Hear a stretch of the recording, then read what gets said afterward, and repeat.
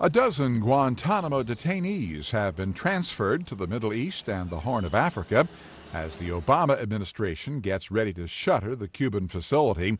Over the weekend, 4 Afghans and 6 Yemenis were sent to their home countries, and 2 Somalis were handed over to regional authorities. The Justice Department says in a review of each case, officials consider the potential threat as well as the government's chances for success in court if the detentions are challenged. Just about 200 detainees remain on the U.S. naval base. Half of them will be sent to a nearly empty prison in northwestern Illinois.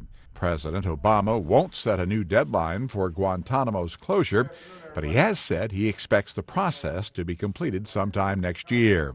The original closure deadline was set for January 2010.